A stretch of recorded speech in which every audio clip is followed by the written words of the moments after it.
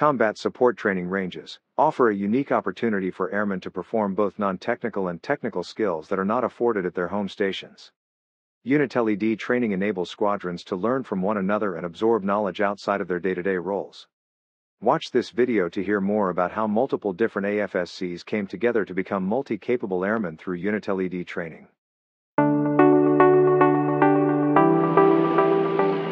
Our purpose being here is to be a beta test unit for the combat support training range. We're using this combat support training range as an avenue to do the non-technical and technical skills that are not afforded to us at home station.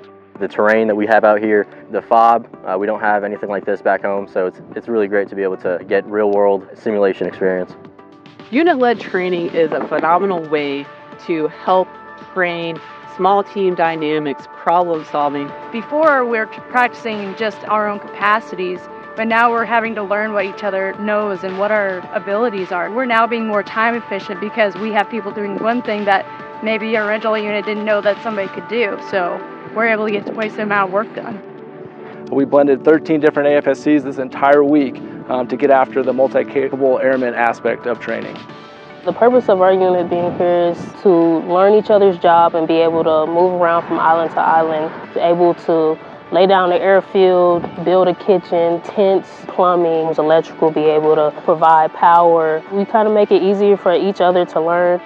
C has a MST squadron that they have that's kind of getting some of the same training as we are to get them on par almost where we are at, so they wouldn't have to rely completely on us, or if we're not able or they're in that location, they can sustain themselves as well. It's been a great takeaway knowing that we're learning what C does and that C is learning what we do, and then working together as a team. I would encourage units to take advantage of this.